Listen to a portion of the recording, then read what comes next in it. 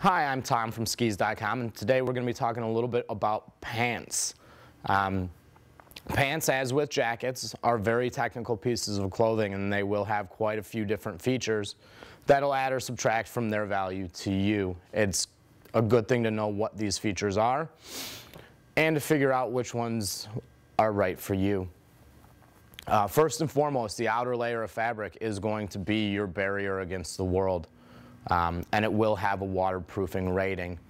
It's usually measured in millimeters, and it'll be by the thousands, most starting at about 3,000, and you'll see up to 20 to 25,000 millimeters. What that means is how much water you can stack on the piece of fabric before it soaks through. You'll also see a breathability rating in grams. That's how much water will evaporate through a piece of that fabric over a 24-hour period. Breathability is a very important feature if you are a sweatier person. A less breathable jacket means wet legs, which means cold legs, and that's never fun. So, first thing we're going to talk about is insulation. With this pant, you have a nice insulated inner to it, so it's going to offer a lot of warmth. Insulating inside the pant does tend to add bulk, and it will reduce the breathability, but it makes for a very, very warm product if you are prone to getting a little more chilly. This particular pant is a snowboard pant, and one feature that you have seen a lot being integrated into snowboarding is this little peep window. Many snowboard boots nowadays are coming with BOA systems for the lacing, and so with the cuff over the boot, you can still access that with this particular pant.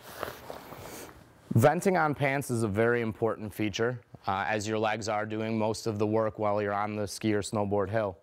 And being able to adjust for temperature is a very nice thing to be able to do. A lot of pants will come with some type of thigh vent, which allows you to open it up and get some steam out. This particular pant also has a reinforced heel. In the back of the leg of the pant, there's a lip of leather sewn around it. This is great for the people that either walk a lot on their pants and destroy the heels, or for your kids that are looking for the more park styling, where you're going to wear baggier garments and your pants are going to be under the soles of your boots quite a bit. It adds a lot of durability to your pants. This particular pant has a full side zip. And what that does for you is allows quick and easy entry and exit of the pant.